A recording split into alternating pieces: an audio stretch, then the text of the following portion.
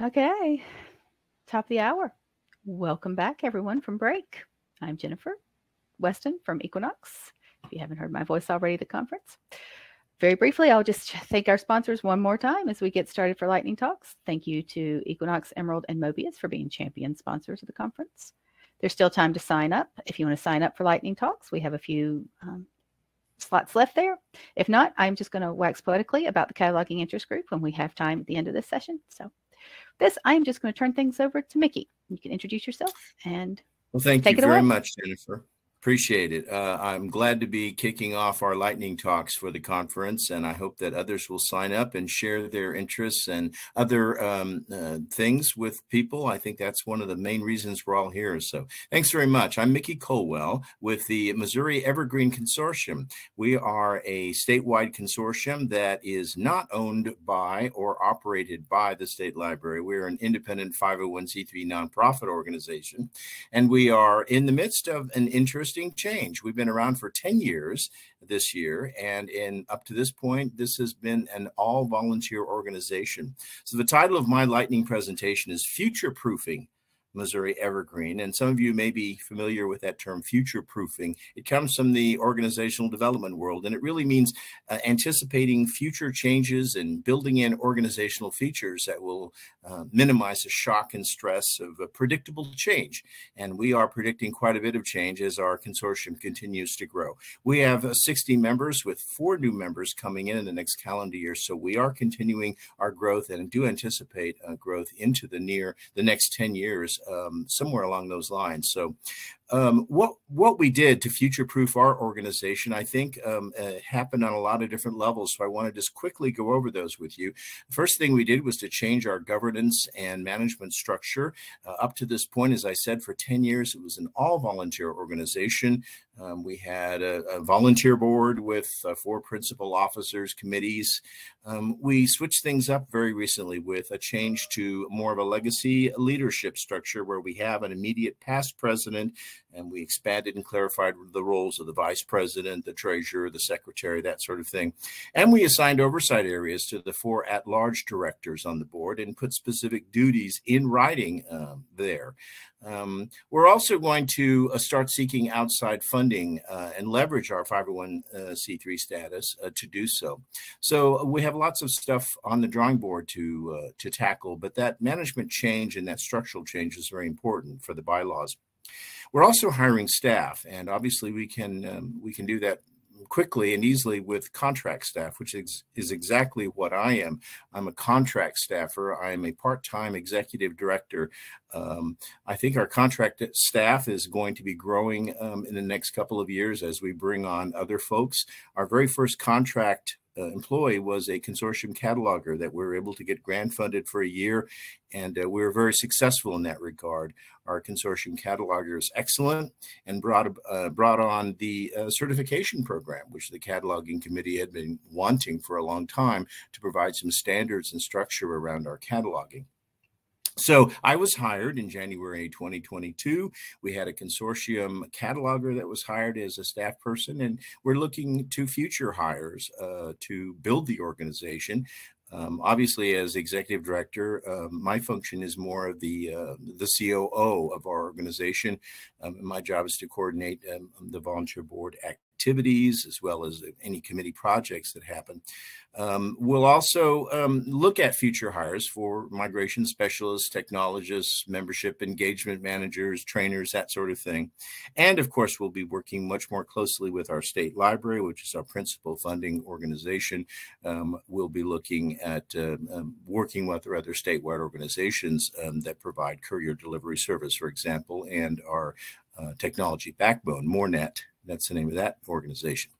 We also are working very much with our vendor partner, and we hope to do some specific things in that regard to future-proof Missouri Evergreen, and that is to streamline our migration process, to customize some migration templates in the future, target training and sort of streamline that whole process, and then really enhance our pre-migration preparation and extend onboarding assistance to libraries So these are all things that we're going to do in addition to, of course, our member-driven development projects, which we'll continue to pursue with our vendor partner, Equinox.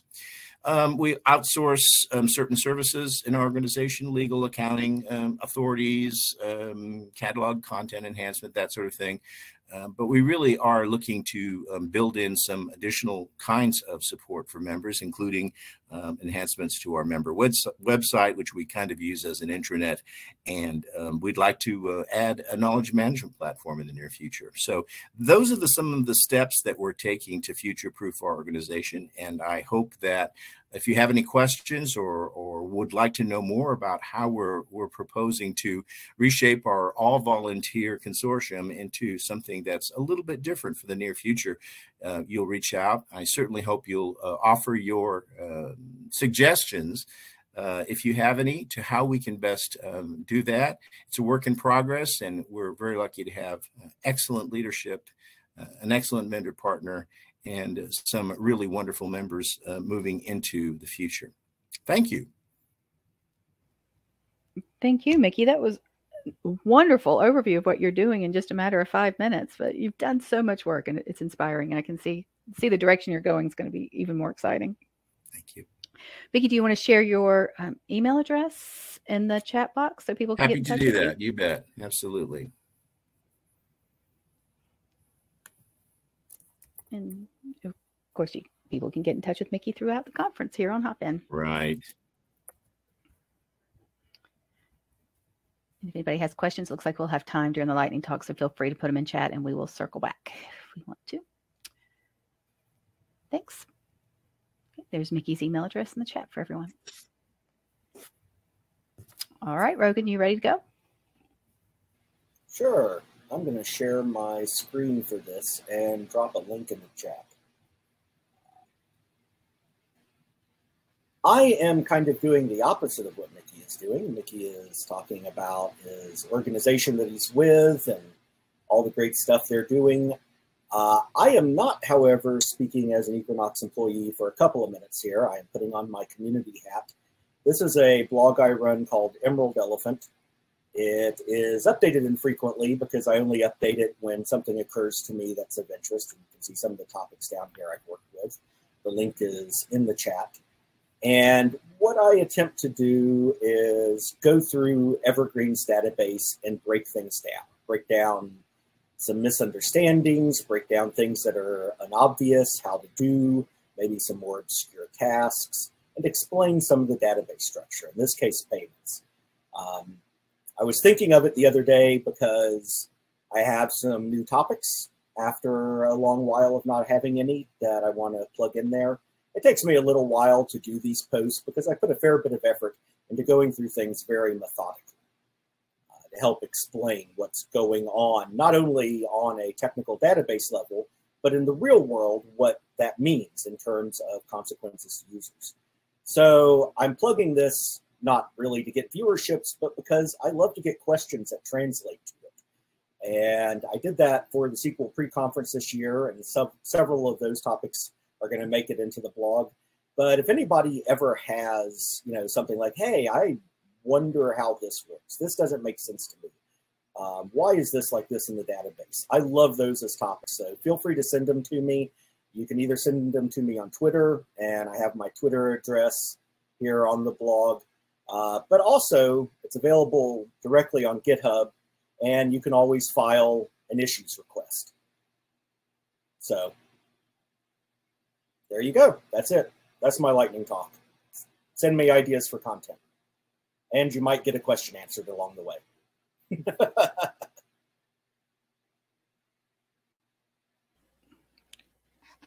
I could say you're almost definitely guaranteed to get an answer. Thanks, Rogan. And again, if anybody has questions for Rogan, we have time here because not all of our slots are taken up for lightning talks. So feel free to drop them in the chat there as well. Bookmarks immediately. Yeah, we should just send that out to the put a link to that on the main reception page too, so everybody can see it, not just for this session.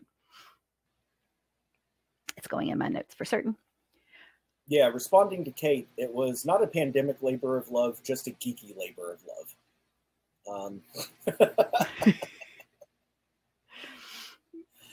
I think both of those can coincided at one point for several of us. But yes, it is, by the way, a personal project of mine. So don't send Equinox support requests to it. They will just get referred back to the Equinox help desk. Would you consider? Tiffany asked about submitting parts to official documentation. I would have no objection. I'm not sure where exactly it would live in documentation if we did. I would need to talk to the dig folks. Fortunately, I know some of them. So, and how to find I did not think about this. It's just been a little side project of mine because, I taught myself the Evergreen database, and there are parts of it that were very intimidating at times. And I just wanted to demystify it a little bit for others where I could. And I think you also got the suggestion to maybe adding it to the wiki and community resources. That's a good idea. It should be linked there. If it's not, I'll add it to the wiki. Okay. Well, and Andrew's already said we can make that happen. See, committed.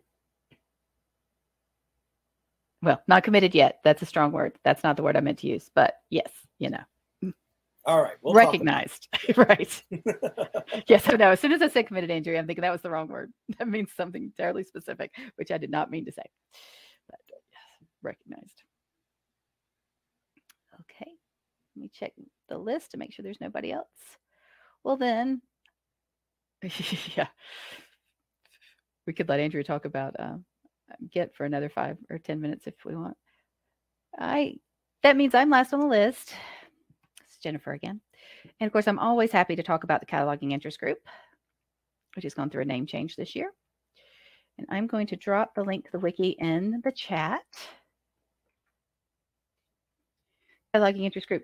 And I did notice today that it's still got the CWG as the extension there. I'll fix that. But it's the same thing. I mean, it goes to the same place. The cataloging interest group, and again, not speaking with my Equinox hat on today, speaking with my community hat on today. For those of you that I've known for a while, you'll know this, but I worked with the cataloging interest group for several years before I came to work at Equinox. So this has been a passion project for me as well that I continue to very much enjoy doing. And I came into a group that was already preformed and was already meeting annually and was already being led by a lot of really strong forces in the community that have been there since the beginning. And I'm very happy to be a part of it now and to continue to facilitate these calls with the cataloging interest group. We meet on a monthly basis. With some exceptions, we take the month of December off. And we meet via video conference. All of our meetings are recorded. And so if you miss them, you can catch them later. All the recordings are posted onto the wiki. Our agenda and our notes are posted there as well. We have very specific discussion topics some months, and some months we just look through topics that are on our minds and things we've encountered through Launchpad. So I was very glad to see Taryn and others their session today on Launchpad, because we're always encouraging people to get involved in, at least in monitoring that or turning to Launchpad to see what kinds of things people have found and see what kinds of wish list ideas there are. But as a group, we found that people can share things they've encountered, share their ideas for development, and we've actually been able to inform a lot of that and to bring a lot of testing opportunities into the community.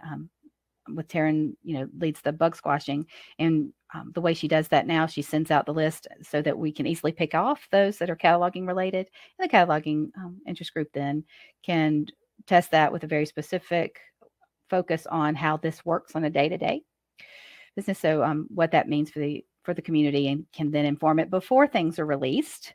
They can provide feedback, and then of course continue to provide feedback afterwards. So in my lightning talk, I wanted to provide the wiki link there, and then encourage people to join us. Just by coming to the meeting doesn't mean you're going to have to, to pick up any task to be part of. It's just a really nice group. So if you wanted to volunteer, we are always looking for volunteers. We have all kinds of things that we'd like to do. And I personally have a wish list of things for the interest group itself to focus on over the next year or two. But we have things that we need help with if you want to volunteer to do things like update the wiki. And, if you have problems with the wiki, right now that's kind of, my fault. But if you have questions, let me know. I'm always open to suggestions and ideas for updating the wiki. So 2 calls for volunteers there. Send me ideas for the wiki, or 2 if somebody has some time and wants to help with that, that would be great. And then always, if people have ideas about topics, things that they would like to discuss, perhaps present. But if you don't want to present, if you just say, hey, this is something I'd like to know more about, we're always looking for that too. So I'll leave that there. There is an organizing committee, and Kate just very nicely put a note in the chat there. Kate's on the organizing committee. So we have, I guess, 7 or 8 of us now. They're on the organizing committee. Again, not exclusive. These are just people that have volunteered to be part of that. So if you're interested in helping organize it, let me know. But we work together year round. And that's the nice thing about this group is that, when some of us are tied down with our real jobs, others have a little bit of capacity to pick up and keep this going. And so I'm so very thankful to the organizing committee that helps with this. I guess I'll just kind of leave it there. I'm just saying, come check us out, come be part of our group, come share our information, share information with us. And we are, lastly, we've got 2 things going on. We are sponsoring the Authority Fest on Friday, a part of the Hack Fest free thing. Thank you, Kate. Come on out to the Authority Fest, 11 o'clock Eastern time on Friday.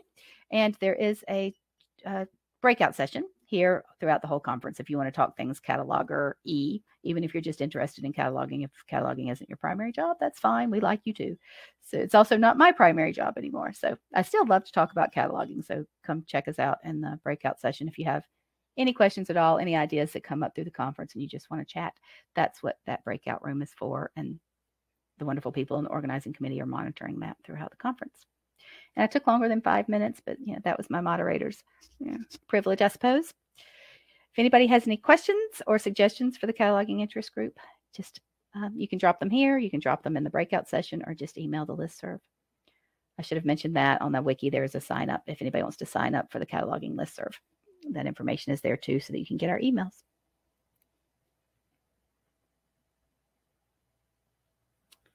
And I believe that is all we have. I was just reading back through your notes. Thank you for your kind comments. Thanks to everybody that has supported this group. Andrea, plug for Docs. The DIG facilitator, Debbie Luke Bill, will be at DIG at tomorrow's Lightning Talks. Woohoo! If you have ideas about things that should be added to Docs, come to a DIG meeting. And there's a documentation hack fest too on Friday. That's the other thing. The cataloging interest group does like to work with other interest groups. We feel like our brother and sister groups deserve as much of our attention too, because we know what it takes to keep them running. So we like to work together as much as possible. So yes, yay, please check out DIG. That's it for me, folks. And I don't think we have any more lightning talks today. And Taryn is so right. Everything does come back to cataloging. I couldn't agree more. Tomorrow's lightning talks will happen same time, 3 o'clock. So if you have an idea and there's anything you want to present, please come along. There's still a few slots left for tomorrow. Other than that, I will kind of close this session and we can continue to just, sit here for the next 12 minutes or so until the next one kicks off. Actually, no, that's not true. We have a break at 2:30. From 2:30 to 3, there's a break, and we encourage people to visit the exhibitors during that time. I am off schedule. Look at me.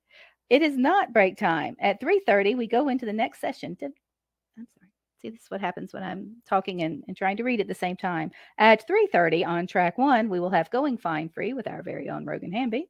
And at 3:30 on track 2, we will have the Acquisitions Interest Group. So we'll give everyone about 10 minutes to take a break, 10 to 12 minutes, and come back and join whichever session you prefer at 3:30. Thanks so much.